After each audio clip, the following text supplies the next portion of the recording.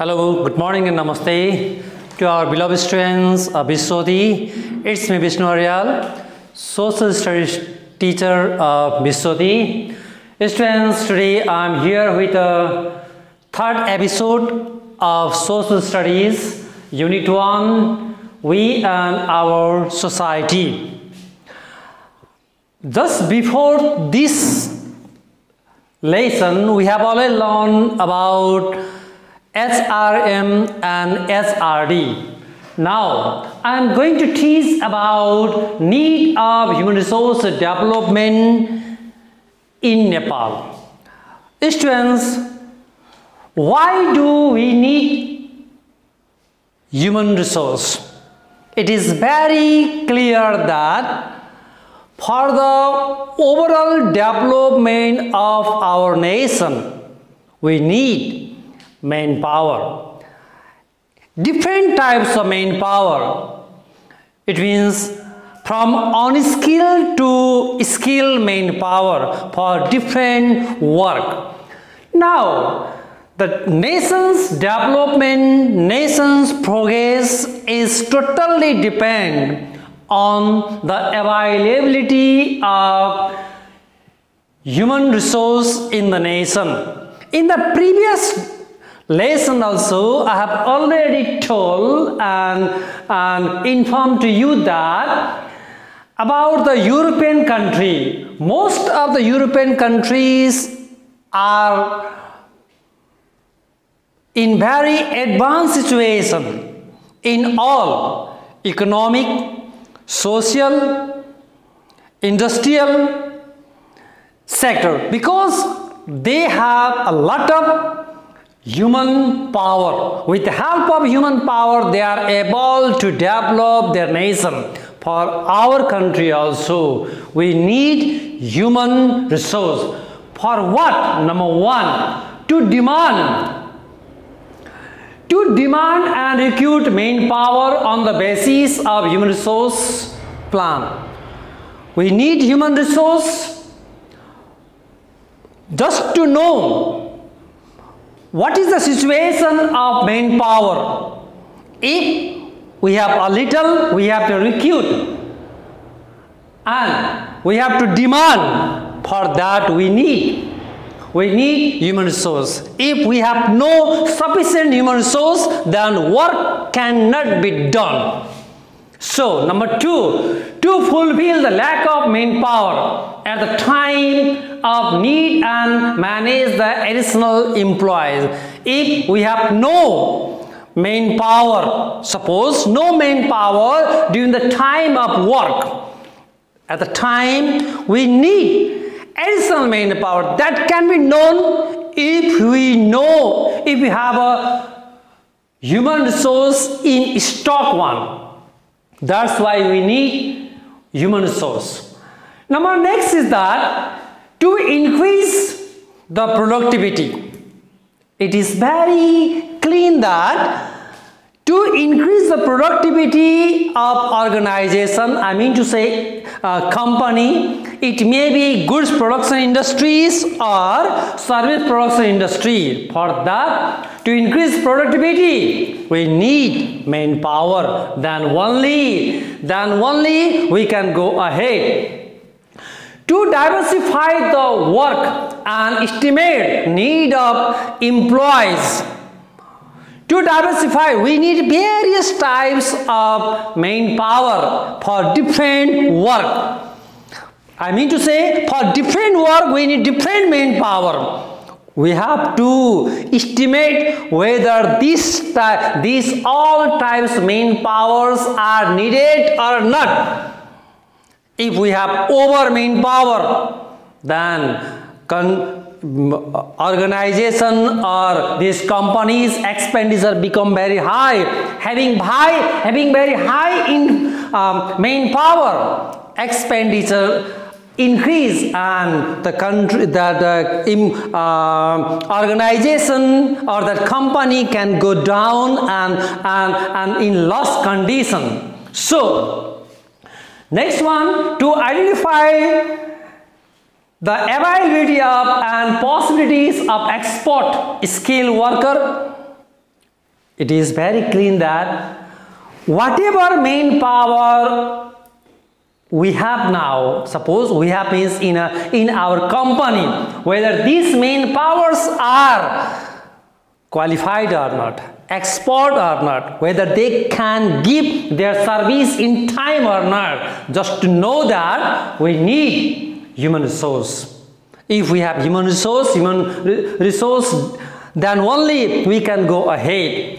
Now, and to increase or decrease the number of workers, it is last one is very clean that if we have main power, sufficient main power, then no need to decrease.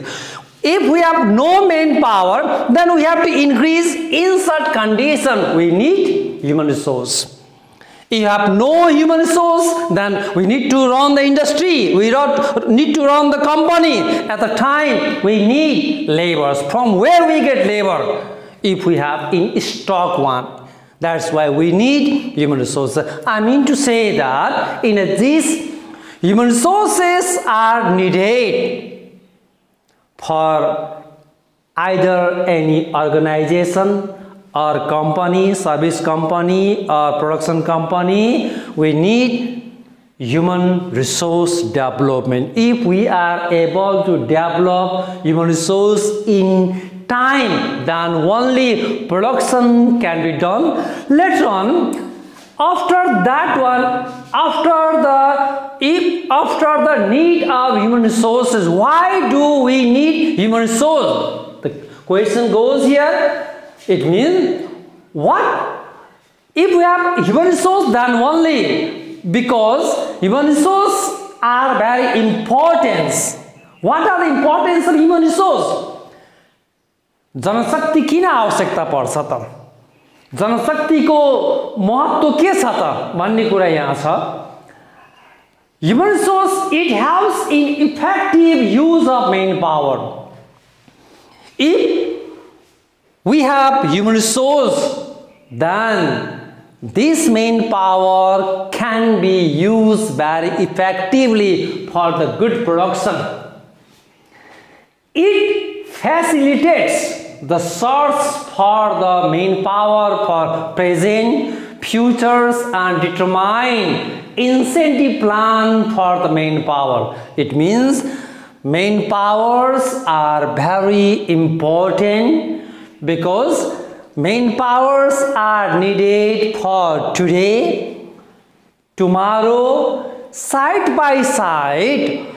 What types of main power? In order to develop main powers hopes, main power mentality, good mentality, attitudes towards the organization, company has to give special focus over there. I have made here, underline here, incentive plan means organization need to give certain additional benefit to workers to develop their capacity.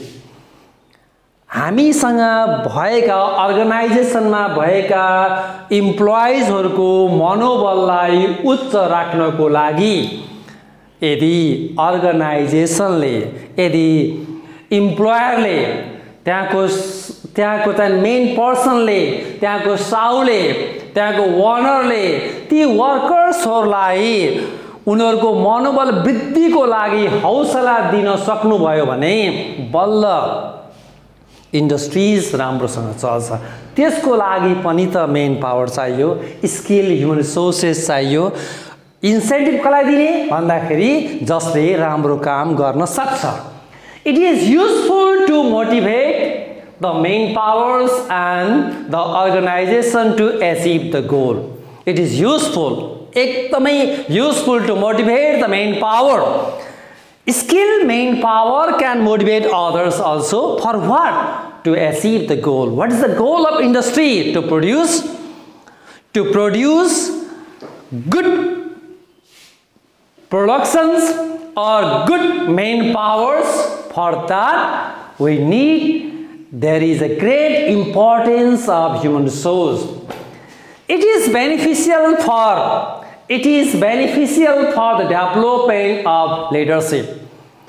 Human resource, if there is a proper human resource in a company, that a person can develop his or her leadership capacity, supervision capacity, and effective communication. Having effective communication in the organization, in the company can go ahead. I mean to say, if there is a development of company, definitely there is a development of employees also.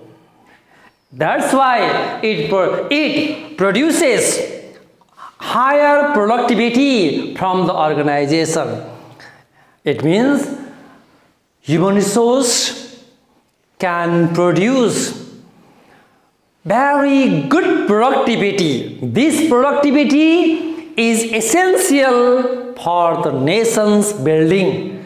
If we are able to produce goods or services, whatever we need for our nation, if we are able to do so, no need to depend upon others. We become self-reliant. We become independent. In this situation also, if we are in independent situation, no need to depend upon others, then there we haven't any problem. We can go ahead. And next one, organization and utilize the time. Human resource can utilize time, at what time, what to do, without misusing the time. Workers can do their duty. Ultimately, it can develop workers' personality.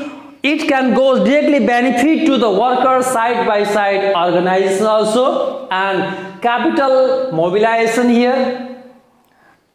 In Nepal, we have lot of capital, I mean to say money, but here is no place where to invest. If we have good human resources, with the help of this human, we can mobilize our hidden money. In Nepal, we have lot of money. These monies are not mobilized. If we are able to mobilize or use that money in production sector, then definitely it will be beneficial to the workers, that owners, side by side to whole nation also, and minimize the loss. I mean to say, if we have good human resource, then there is no doubt that there is no any problem that there will be loss of company. Company loss ma जाने कुनै अवस्थै रहँदैन, किनभने जब कुनै अर्गनाइजेसनमा सबै वर्कर्सहरूले राम्रोसँग काम गर्नुहुन्छ, आफ्नो सम्झेर काम गर्नुहुन्छ, मनैदेखि काम गर्नुहुन्छ, मनैदेखि काम गर्ने वातावरण त ओनरले दिनुहुन्छ भने त्यो अवस्थामा त्यो अर्गनाइजेसन घाटामा जाने चान्स चाहिँ हुँदैन। घाटामा त्यतिखेर जान्छ जतिखेर ओनर र वर्करको बीचमा कोअर्डिनेसन जेरो हुन्छ। जब जेरो हुन्छ त्यसले वर्करलाई पनि बेफाइदा गर्छ, ओनरलाई त उसको त सर्वस्व डुब्छ। त्यसकारण हामीसँग ह्युमन रिसोर्स हुनुपर्छ। ह्युमन रिसोर्सले मात्रै आफ्नो पनि हेर्छ र त्यसको त कम्पनीलाई पनि हेर्छ। It develops the relationship among the workers.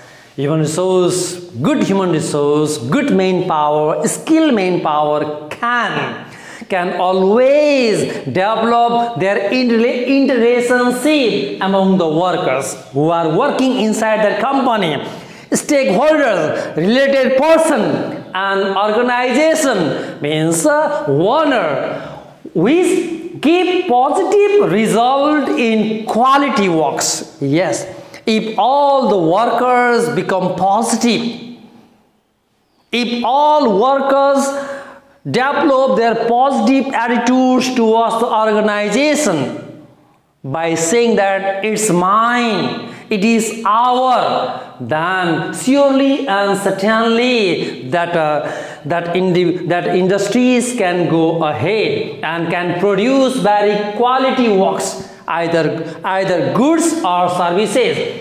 and internal management also. If all the workers, all the human powers are very positive, and they can develop such environment, in such environment anybody can be adjusted very easily. In this way, human resource development is very essential. It is very important. In the absence of human resource development, if we are not able to make people from unskilled to skilled, then country cannot be go ahead. There is only one way to develop nation, that is human. If we are able to develop that unskilled to skill, then surely and certainly country can go ahead. Students, about these lessons, I have already posted these chapters homeworks on your relatives Facebook groups, and if you have any problem about these topics today, don't forget to communicate with me, and next day I will come with the next episode. Till that time, thank you very much.